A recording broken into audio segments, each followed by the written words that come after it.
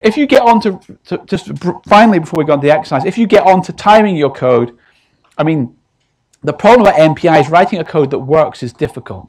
Once it works, you ought to really check that it goes fast. So you want to time your programs.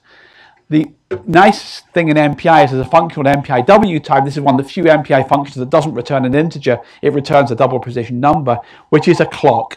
It's measured in seconds. So if you want to measure a time, you do T start equals MPI W time, do something, T stop equals MPI W time, time equals T stop minus T start. And just a hint here, anything under a second is a meaningless time, okay? You can't time anything less than a second. So you can't time the calculation of pi. It'll take milliseconds. If you want to time your program, you have to compute pi 1 billion times or something, okay? If the times you're printing out are less than a second, they are meaningless. They're dominated by noise and just garbage, okay?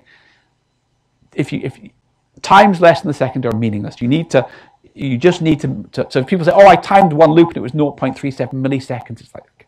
Next time it was 73 million. That just, you have to time chunky amounts of time. It has to be of order seconds for it to be meaningful. So that will mean repeating the loop lots of times. Get it working first. If you want to time it, do it 1 million times or 1 billion times. Otherwise, it just doesn't make sense.